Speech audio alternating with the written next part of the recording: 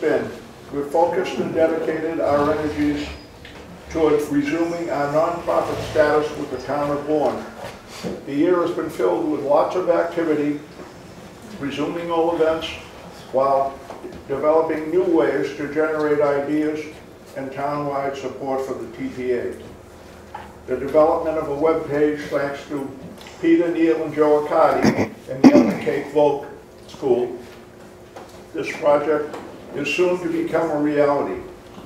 TPA sponsorship program, conceived and initiated by Joe Accardi. This program will give us the ability to tie business people in the town to the TPA Association. We've resumed our famous pasta dinner, thanks to Terry Harrington, who provided the sauce and meatballs, which she donated. The event was coordinated by Edie Cardoza, who was assisted by Maria Pires, Kathy Benetti, and Addie Ferrara in making it the huge event it was. Also, a big thank you to Edie for going to the town businesses and having them donate prizes to our raffle. The TPA was able to collect $450 to give to the Bourne High School Athletic Fund. Monthly coffee events of the town-wide interest were police and fire and infectious disease reports, and senior affairs, which will be this morning, rounded out the series. It's been a year we can all be proud of. Now, for what you've all been waiting for, Kathy has over 30 years of experience in helping senior citizens become aware of the programs they are entitled to. I present our speaker, Kathy MacDougal. Thanks, Joe.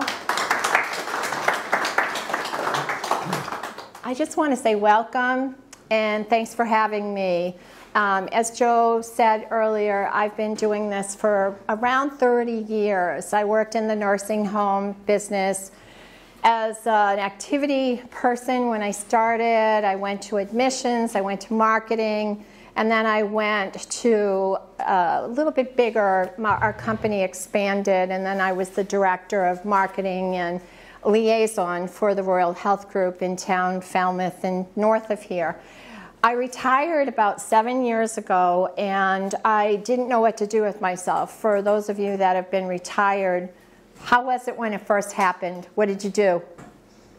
Cleaned your house, cleaned out the garage, met with people, had some lunches, called some people that you hadn't seen for a long time, and then you go, okay, so now what am I going to do? That's what happened to me. So thankfully, I got a couple calls, and I did some consulting for a couple years. And then after that, I said, I really don't want to do the nursing homes anymore. So I went back to school, got certified to become an elder advocate. And do any of you know what an elder advocate is? No? All I do is stick up for people. That's all I do in the elder community. So my job is, I have clients in the nursing home. I go to visit them. I make sure that they're well taken care of. I go to homes. People will call me and say, my mom's failing or my dad's failing. I don't know what to do. Can you come into the home and visit and tell us what we need to do? So I go in and then I look and I see that the home is disheveled, there's not much food, or the food is expired, or the medication box that they're taking is full. And I'm like, oh, we have some problems here. Or they'll show me their checkbook. And I see all these checks written out to people, like on TV, or these charities, or people that these people don't even know. And I say, well, I think we have a big problem here. We've got some financial problems.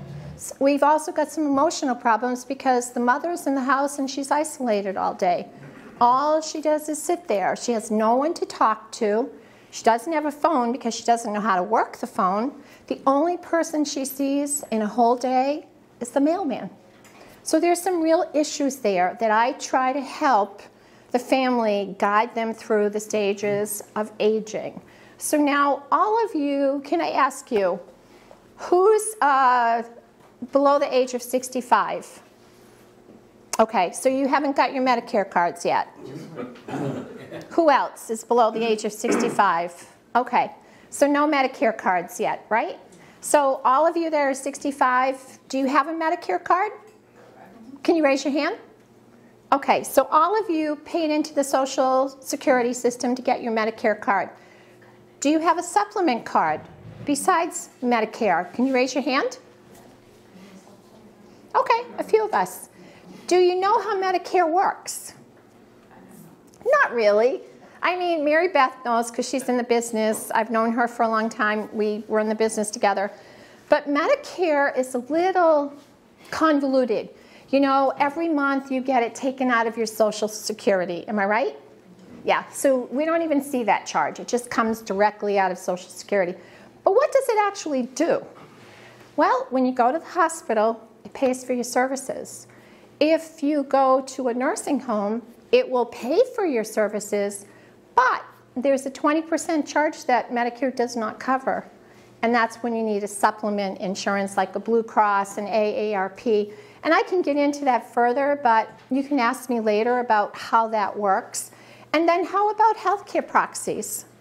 Who has a healthcare proxy? Some of you don't. Do you know what a healthcare proxy does? Anyone? Mary Beth, what does a healthcare proxy do? It allows the healthcare proxy to be able to get information medically. If your loved one was at the hospital and you called up and you said, you know, how's my mother doing? If you weren't the healthcare proxy, you wouldn't be able to get any information. Right. It's a very, very important thing to have a trusted person to be your healthcare proxy. This is a healthcare proxy. And what I did was I went on mass.gov. If any of you are good with the computer or you know somebody that's good with the computer or you want to ask me, I'll get you a healthcare proxy. I actually have about 20 here. This is really important. And you know, I worked in the business for a very long time and I didn't even have one, knowing what it does because it's extremely important. I never had one of these until I was 65. And I'm like, what if something had happened? So say something happened to me and I didn't have anything like this. You go to the hospital and I can't speak because I've had a brain injury. And they're trying to talk to me and they don't know what to do. They find a phone number on my phone and they call the number and it ends up being my husband. He comes over and they say, well, we have to make some important decisions. Well, he can make some decisions for me because he's my husband. But what if it was a friend of mine that came over because I wasn't married or I didn't have any family? And they said, does she have a healthcare proxy? And you said, I don't think so. Well, there's nobody there to make the decision for me. So I just lay there until the state gets involved. And that becomes a whole other big issue. There's guardianship, there's conservatorship, there's all these things that have to take place, and it's really pricey.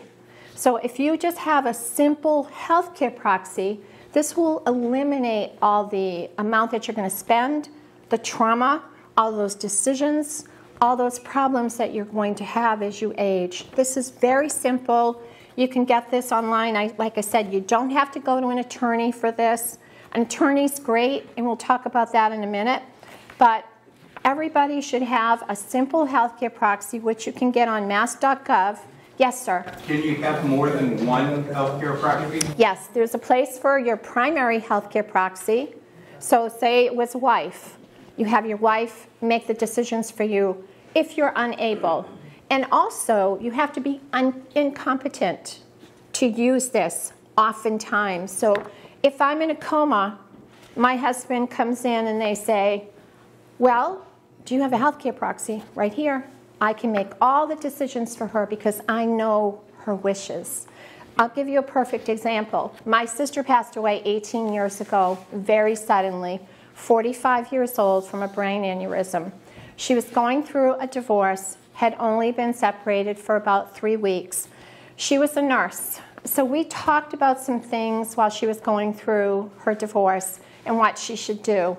She didn't change the will, but we did talk about healthcare proxies. And thank God she made a new healthcare proxy and I was her healthcare proxy.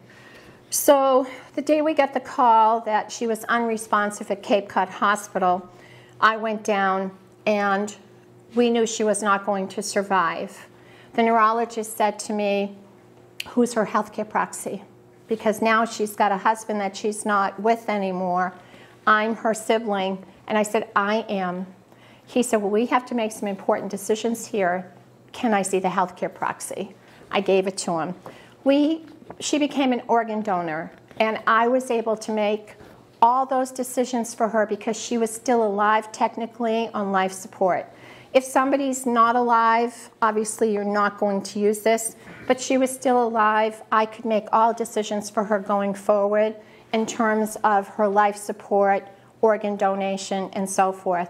So this is really important to have, and you just put it somewhere. If something happens and somebody knows you, well, wait a minute, I think Edie's got a healthcare proxy in her drawer.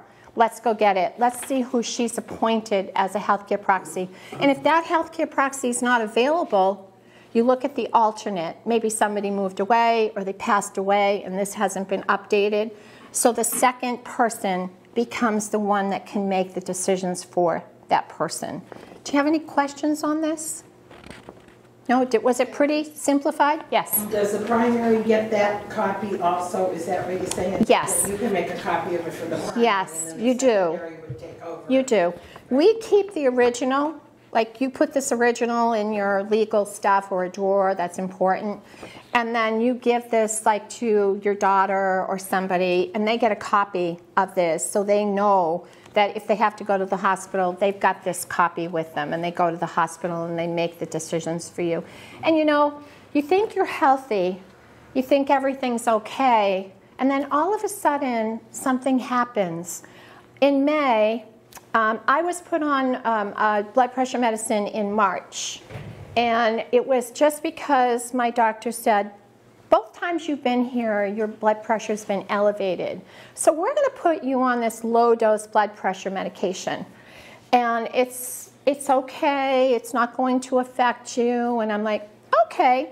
Well, I was on this for 3 months. I got bit by a wasp. And I had this, what's called an anaphylactic reaction. Blew up all over the place. I could breathe okay. But the doctor put me on prednisone. And I was on a heavy dose of prednisone. The day after I got off the prednisone, I fainted at the soccer field at Bourne High School in front of all these people and my granddaughter. And it was because of this blood pressure medicine. And I was out cold. And thankfully, there were some people that knew me, and they said, we know who she is. Let's just ship her out, ship her to the hospital, call her husband. But my daughter was there. But I was thankful. What if this happened to you, and you're living alone, and I don't know if any of you have lifelines or a telephone handy that you need too, because things happen. I've seen it so many times over the years. So that's really important. But again, let's go back to elder advocacy in a minute. You know, being an elder advocate, I've seen a lot of things. I've seen emotional abuse take place. I've seen financial abuse take place. We were talking about this earlier. You know, I went to my attorney a few years ago to set up a trust. And we're talking about my children. And she said, you know, you're going to do this for your children and so forth. Do you trust your children? I said, yes, I do. Do you trust their spouse? I do. But what if I didn't? I don't know the spouses that well. I mean, I know them. They're in my family. They've been there for a long time. But if I'm going to divide my estate or have decisions made, do I really trust the in-laws? I do, but do you? Those are things to think about. You know, do I trust my children? Will my children make the right decisions for me? Will they steal me blind? The minute I pass out and I have to go to a nursing home, are they in my bank and taking all my money? It happens. I had someone come to my nursing home years ago, and this lady was being admitted for rehab, and we thought she might be staying long term. So you have to look at the financial picture for long term. how are they going to pay their debt? How are they going to pay for the nursing home, right? They've got Medicare, they have Blue Cross, they're covered for about 100 days if they're going to be eligible. But if they stay after 100 days, how are they going to pay this? Well, there's the son across from me, and I said, okay, so it looks like your mom might be long-term care. How can you pay for this? Now, I don't want to know all the details of their financial picture. I don't have to know. I don't want to know. What I do want to know is, how are you going to pay the bill? So he says, well, my mom can do this. I said, okay, great. And he said, but I'm just telling you right now, the house is mine. Okay. I said, there is some factors that go along with transferring of the house. It's called a look-back time. So if you have a house and you want to give it to one of your children, there has to be so many years, like 5 or 6 years in between. Yes, he's going to help me. Is it 5? It is 5. I wasn't sure. I've been out of it for a while, but I've heard 6 too. But if you transfer the house and it hasn't been transferred for 5 years, it's not really their house. It's still mom's house. But he's sitting there across from me saying, it's my house. And I said, okay, when did all this happen? Last week. Oh, well, I'm sorry, but your mom is going to have to pay for her stay after her Medicare runs out. Anything over $2,000 is considered an asset. And you've got your mom's house, you just told me it's on the water down in Chatham and it's worth $1 million. But it's yours now. It's mine. Okay, so that's not for me to decide, and it's not for me to judge. I say to them all the time, go see an attorney. Go see an attorney, go to an elder attorney that can maybe help you with this situation, because it's not for me to help. All I need to know is how you're going to pay this. Well, guess what happened? Mom came in, and Mom was really sick. Nobody wanted her. But when they found out from the attorney that they couldn't keep the house and all her money, Mom went home. And they found somebody to take care of her because they wanted to keep that $1 million house. So there's things that happen. And as much as you love your children, you have to have these conversations and you have to know and feel what's going to happen. I mean, your money is their money most times anyways. You work hard, you help your children, and that's what it's all about. But make sure they're doing it right. Make sure you're getting what you need first. And then if things work out, you can leave your children money. But if things don't, just make sure it's all protected and protected right. So I'm not an attorney. I work with 2 attorneys. But I'm not an attorney. And what I would say to you all is, if you have any questions, if you have any financial situations, you can talk to, what's your first name again?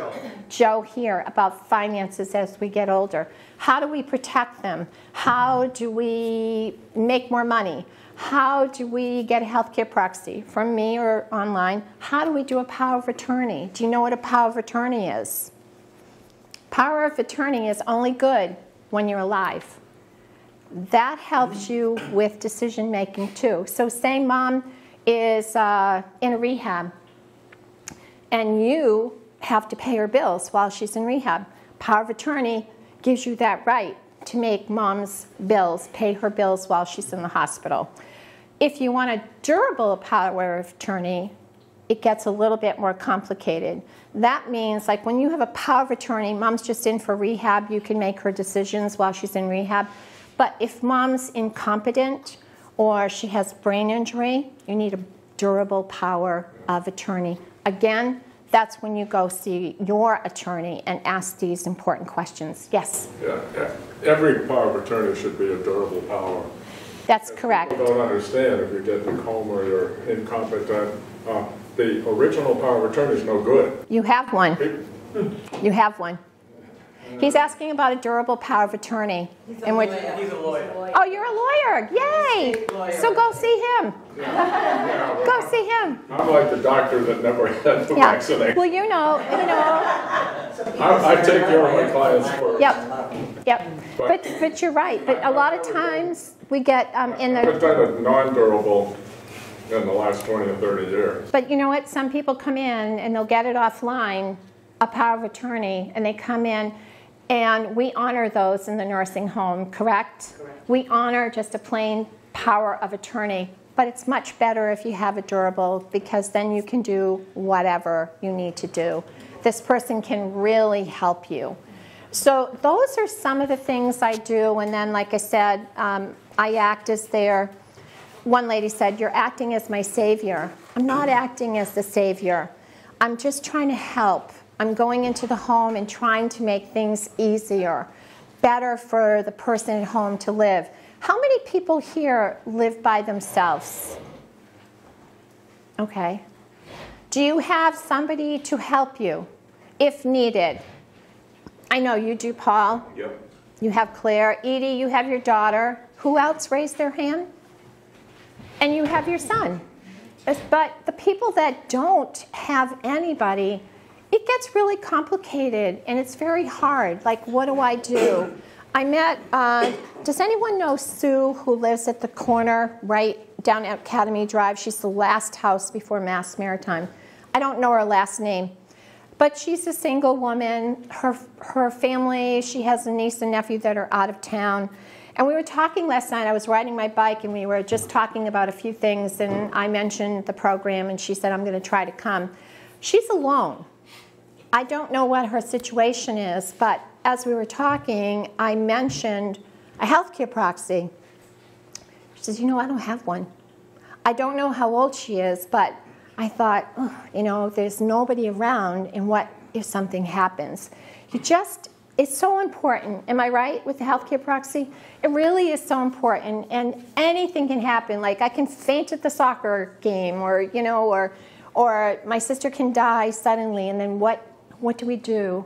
You know, you just have to be prepared. But I don't want to talk about that anymore. I want to ask you, what are some of your concerns with aging? Can I get somebody out here to maybe answer that question? And I know one that somebody's got to say it. I hope you do. What are some of the concerns you have? I have neuropathy Okay. in my feet, so I'm Walking. terrified of falling. Yep. Safety. I actually broke my neck several years ago and have 4 inches of titanium in me that I... So you're afraid to fall? Yeah, absolutely. And Mary Beth is an occupational therapist here. You should talk to her after. But seriously, falls are a big thing with getting older. Do any of you know or realize that when we get older, balance is harder? Like trying to stand on one foot for a length of time? Did you ever try it? Did you ever try it? Not easy, is it? I go to a balance class to do this. What else? What other things that are concerning as we get older? Yes, sir. Avoiding scams. I'm fine at the moment. Avoiding but 10 years scams. from now, I'll probably sign right up. Yes, well, as I told you, the woman I went to her house, and her checkbook wrote, there was charities written out and people that she didn't know. And one thing led to another, and there was about $100,000 taken out of her account. And then I got her some help, and then we worked it out with the son, and now she's in a nursing home. But how do you avoid scams? When you think you see something on the internet, and you keep getting this constantly, or you're getting these phone calls, call your police. That's what they're there for. Call 911 or call the business line and say, I keep getting these calls, or people keep coming to my doors, and I keep getting these emails, and I feel like they're taking my money. 2 weeks ago, my debit card got scammed for the 3rd time. You know what I did? I'm no longer with that bank. 3 times was plenty, and I really liked the bank, but for some reason, my debit card kept getting picked up, and I'm not going to put myself in that position because I just didn't. Thankfully, I look at my bank every couple weeks, and I saw all these charges. So I finally decided, I don't want this bank anymore. But that's a big thing, getting scammed. Yes, sir? So I want to just add, I'm Joe Accardi, and I happen to be a financial advisor for 50 years. And that's part of elderly abuse. Yes. The scam situation, right? And I just want to give you a couple of examples of elderly abuse. It happens in my More than you know. practice. It happens 4, 5, 6 times a year. All right, now I'll give you one example of what happened. I had an elderly lady that was a client for 35 or 40 years. Her husband had died 35 or 40 years before that. She lived in a trailer park. She died with $1.8 million, so she was very, very frugal. She had some friends she had in the trailer park for probably 20 or 30 years, younger people, probably 20 years younger. They befriended her when she got older. I mean, really befriended her. He started, it was a husband and wife kind of scam type thing. So the husband started to come to all the meetings to review portfolios. And she really only had one relative whom I couldn't get a hold of. But it was my obligation as a financial advisor with fiduciary responsibility to help protect her. So he would come in all the time. He would sit out in the waiting room for a while. After a while, he wanted to be in the meeting. She wants me to be here. So one day we isolated them, we asked, and she didn't want him to be involved in anything.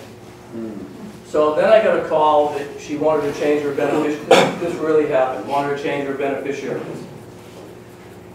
And I said, well, to who? I said, to Paul, your nephew? No, I haven't seen him in 10 years. No. These people help me all the time. You know the guy that brings me in? And I want to make them beneficiaries. Well, I worked on this for probably 6 months to kind of dissuade her from not doing that. Eventually, she said, this is what I want to do, and we have to do it. So we changed beneficiaries. So they were getting all of her money. Well, that was a big red flag to me. So I started to get the police involved.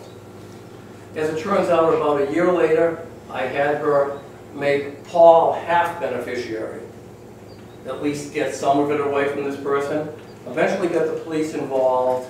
We got an estate planning attorney to draw a protective trust, and Dawn could speak to that, to protect her. And just as this guy was going to take and move the assets to another advisor whom he knew, we stopped him. Good. Totally stopped. It was the best thing I've done in my career, for anybody, and as a person. So he was going to get $1.8 million. Wow. So as it turns out, the guy, they were just bad people. We stopped the whole thing. He called me up and he said, I know it's you who stopped this. And I said, absolutely, I'm the one who stopped it. And every time I called the police, just so you know, the police would not get involved.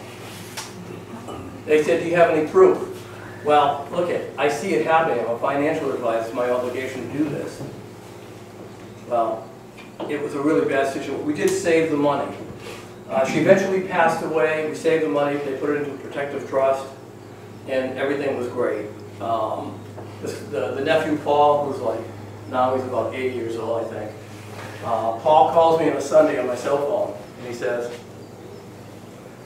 we're cleaning out Marion's bedrooms. The last piece of furniture to come out was a nightstand, and we found some really, really disturbing things in there.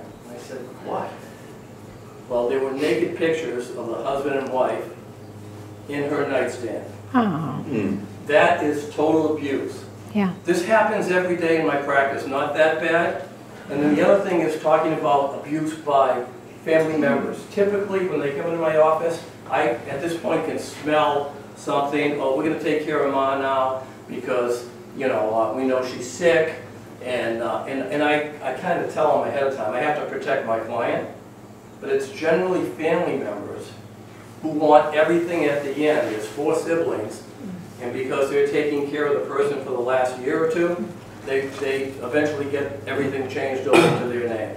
So you have to be really careful for everybody in your life. Even though you love your kids, and I love my kids, you have to protect yourself and see your financial advisor, see your estate planning attorney, see your attorney, see your elder care planner. That would be my advice. That's so good. You know, I've seen it so many times in my 30 years. I mean, I gave one example, but there's so many times that I've seen, and it's unfortunate, but I've seen the children. Children are the first ones to take advantage of mom and dad. They're, you know, mom's not doing well, dad's not doing well. maybe he has a diagnosis of dementia. This is the time that we can go in and start looking at everything. And then the next thing you know, mom's in a nursing home and whatever the payer source may be, but dad is just flailing and we're gonna just take the money.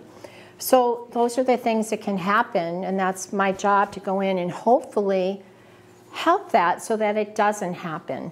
But we were talking about things that are difficult as you get older, and Paul mentioned falling. Safety is a big issue. You know, if you fall, you break your shoulder, you know, you break a hip, you break a leg or something, you go into the hospital to get it fixed, you get pneumonia while you're there. Then you end up in a nursing home. These things all have to be thought about a lot. You know, you have to really think about things like this that do happen, and they do happen, and I've seen it. But I'm waiting for one of you to tell me what's one of your biggest concerns that you have with aging. Memory. Memory. Who has memory thoughts like all the time? Do you struggle with memory sometimes? We all do. We're all getting older. We struggle with memory problems. This is a good one. My doctor, about 5 years ago, he's now retired. We talk about everything. He's my general practitioner. He says to me, "How's your memory, Kathy?" I guess it's okay. He asked me a couple questions. I think I answered okay. He said, "Well, what is the problem?" And I said, "My problem is sometimes I forget what I'm going to say, or I have trouble with word finding, or I go into the kitchen and I'm like, okay, so what am I here for?" Those type things. Does anybody have those problems? Sure. Yeah, we all do, right?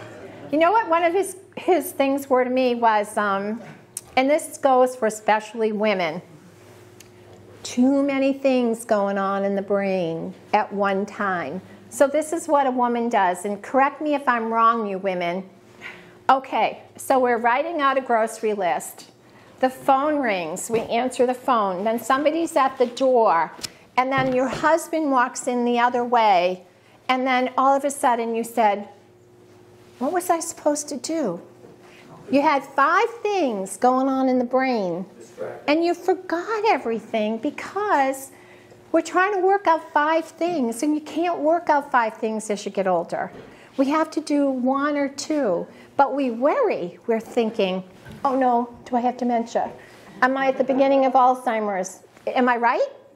Am I right? Do you all think that? My mom had dementia. Am I getting dementia?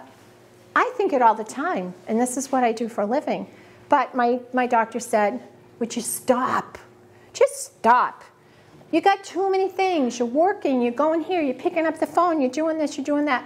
How do you think you're going to forget? Of course you're going to forget. But if we start focusing a little bit, like, okay, I'm going to do this one task. I'm not answering that phone while my phone's ringing right now. I'm talking. Should I answer the phone and then write down the message? Then I come back and I say, what was I talking about? Those are the things that happen to us as we get older, and they're normal. They're normal. You don't have dementia. You don't have Alzheimer's. It's just normal parts of aging. Our brain shrinks as we get older. We can't put a lot of information in there anymore. It just doesn't work. You know how your bones age, and most women have to go for bone tests, and then our faces change, the wrinkles come. Well, our brain ages, and it gets tinier. Not much, but tinier. So we can't put in all that information. So if you start to think about tricks like, okay, I'm going to write this down, or I'm not answering that phone because I'm doing something really important like doing my finances. Brain teasers. Do any of you do like search a word or Wordle or crosswords? Anybody? Yeah. That's really good for your brain. It just keeps you going. I do Wordle every day. I have a group of people that we try to guess the word. And there's some days when I say, oh my God, I'm never going to figure out this word. And I walk away from it, and about a half hour later I'll come back and I'll go, I know what it is. But at the time, I'm watching TV, my phone is ringing, somebody's at my back door, and how am I going to focus on getting Wordle, right? So I could go on and on and on about aging and what you should do and healthcare proxies and abuse and elder advocacy and falls and brain and all that. Do any of you go to the Council on Aging downtown? Okay. They have some wonderful programs there. This is one of their newsletters, and you're certainly welcome to look at it. But they have a lot of different things down there that they can explain what goes on. I mean, they even have an attorney that comes in once a month, elder law appointments, that if you want to discuss a power of attorney, if you want to address trust or anything like that, they have exercise programs. Who here exercises? Even a little. Who walks? Anybody walk? Wow, that's great. Anybody ride your bike with a helmet like you're supposed to? Okay. Does anybody go up and down a few stairs every day? Good. That's really good. Even a little exercise and changing your food habits. Like as we get older, we don't need all the body fat. We need some fat to sustain and protein. But we don't need a whole lot of chocolate. We don't need, a whole pizza. We need to think about that too, because that all affects us too as we get older. We get acid indigestion. We get stuff that our brain's not functioning because we drank too much that night. Things like that. There's a whole lot of things that happen when we age. But you know what? We're here. It's good. And these are just a few tips for you as you go forward. If this can be any help to you, then I've done my job. Edie was just mentioning the Bourne Council on Aging, and that's what this newsletter is, and I get it monthly. I mean, they even have lunches down there if you want to get a lunch. They're starting a lunch, and they have a very good chef. There's an article about him on the front page. He worked at quite a few nice places over the year, and I think he's in his retirement years, so he just wants to do some little things now. But they have the Connection Cafe for people that maybe have somebody in their family that has Alzheimer's or dementia, and they just need a couple of hours away. They have exercise programs, team trivia for our brain, coffee talk and social. Sue over here, she goes to the coffee talk on Wednesdays. Oh, and you go to, and then Friday they have a craft program. So I don't do all of them. I don't have time because I am still working.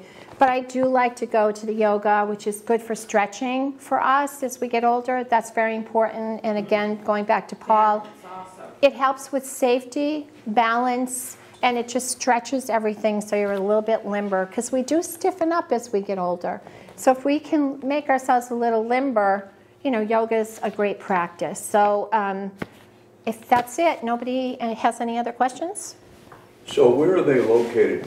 Right down in the community building, down on Main Street. So right across from my husband's Coastal Motors. Right. It's called the old Veterans Building. Edie, is that it? Yes, and they have the Veterans Coffee. What is it, 2 days a month? 2 days on a Wednesday, Edie? Sue. Every second Wednesday. Second Wednesday of every month, there's a Veterans Coffee. You should go to this, Paul. Yep. Yes. I have a couple of times. Yes. So they were asking about the programs, and yes, sir. I'd just like to add one thing, that they've seen these ads that are turning, you can go to a hotel, you get a free lunch, and they give you this talk about trust. I've seen some terrible results. People don't understand that an irrevocable trust is irrevocable. And if you just sign the deed over to the kids to protect the house, with the best kids in the world, I've had several cases. Right. One bankruptcy judge, he doesn't care.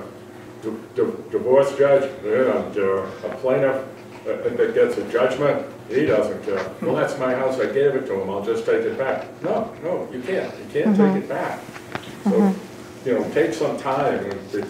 That's right. Especially, and the children come and say, well, it'll all go to taxes. Well, you earned it. If it all goes to taxes, so what? But there's different ways of doing it. Yes. I've seen so many cases where the deeds. Stay away from deeds. If it's been in your name for a long time, you know, it's going to be valued at the date of death. So if you bought it for $5,000 in 1920 and now it's worth $500,000,